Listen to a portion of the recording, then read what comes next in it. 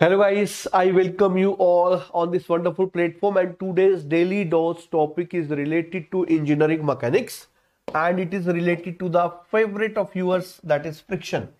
And this is going to be very important interview question from you guys, and this type of questions can be asked in the exam like BARC also, sorry, interview like BARC also. And if you are looking for masters in design, then also they can ask you. So guys, this is some detail about me. So today's daily dose is important for civil and mechanical both, and we are having the topic that is old and modern views of friction. So guys, actually you already know that friction is a resistance force which generally comes to resist the relative motion. So we already know what is the difference between absolute and relative motion. Like if I am moving with 10 meter per second, like I am moving with 10 meter per second, and someone other is going with 20 meter per second. So he is going with 20, I am going with 10. So according to me, this person is moving with 10 meter per second. That is relative velocity. But you are standing alone. You will say, sir, you are moving with 10 and he is moving with 20. This is the absolute velocity. So friction have nothing to do with absolute. It has to do with the relative. So guys, like if there are two bodies together, if one body will try to make a motion, then friction will come into picture to stop the relative motion. Friction will try to stop this body which is moving, and also will try to move the second body so that they can move together. So both the ways friction will be working. The point is now, what is the cause of friction? So guys, there were two views about that. Like every time we are modifying our thinking based on the conditions. So previously our thinking about friction was something like that. What we were thinking is, like if this is one body and this is the surface, then whenever these two bodies are there in contact with each other, if you will see this contact region with the microscope, you will find there are multiple point contacts present like that. And you can see these multiple point contacts are coming because of the rough surfaces of both the bodies. So because of that, you can see at these points, you can see the contact points. And if you can see these contact points are there. So my dear, what is the problem when you will try to make the motion of this first body? Then previously the assumption was that as these irregularities are coming in path of each other. So if you want to make the motion of one body over another, then these irregularities needs to be broken. So when this body will be passing over other, it will be just breaking these irregularities. Obviously they are at micro levels, that's why we cannot see. So my dear, when this was the thought as the reason of the old view, what was the problem in that? The problem is that when we were thinking that the friction is coming because of this, then there were 2 points where we were unable to explain. We have seen friction was found to be independent of area. So if area would be more, then more such irregularities will be there. More irregularities means more friction should be there. Then friction must be a function of area. But the laws of friction. Friction is said to be independent of area.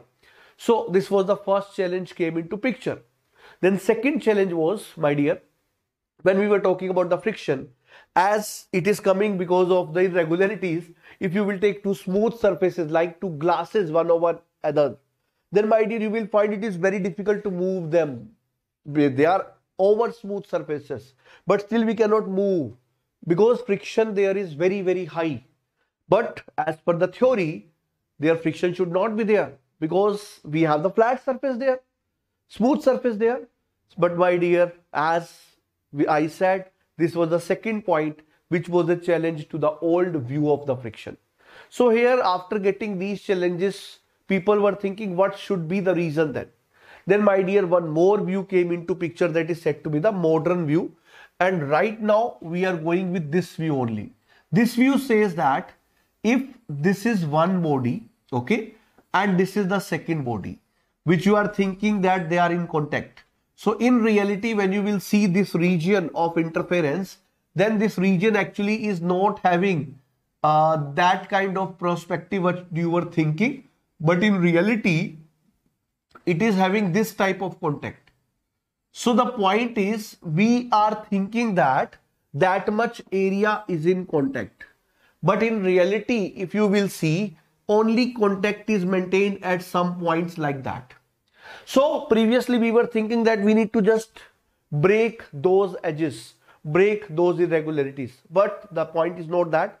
Here they have told that friction is coming because in reality you are thinking that this much area is in contact. But in reality the contact area is very, very less. So the real area of contact to the theoretical area of contact was found to be in a ratio of 1:10 to the power 4. So when that much less area is in contact, then obviously between two bodies there are some attractive forces, molecular attraction forces would be there. So because of that attraction forces, force but the area is very less, because area you are thinking is this much, but in reality is this much. So because of that the pressure is very, very high. And we know that welding happens either due to heat or due to pressure or due to both. So here heat is not there, but pressure is quite high because the area of contact is very, very less. So due to that it was found that pressure is very, very high. Because of that some cold welds are produced. As heat is not there, we have given the name here cold welds. So the name given was cold welds, and because of that cold welds form at these places, we got actually the friction to be independent of area. So if that pressure is the reason for the friction, then you know pressure have nothing to do with area, because pressure we are defining per unit area only. So that is why the first challenge is explained by the modern view. Second says that when you are having the smooth surfaces, then area of contact will be increases, but at the same time the attraction forces between the molecules will also increases too high, and it is seen that force, which is numerator of the pressure, increases at a very, very high rate. Because of that overall friction force increases whenever we are talking about two extra smooth surfaces. So this was you can say the reason explained by the modern view. So if you are going to give any interview in the BARC, DRDO, ISRO, you may get this type of question that explain what is the cause of friction. Then you have to explain both these views with the explanation which I told you. So goodbye guys for this session, and stay tuned with us with more such videos. Goodbye for this session.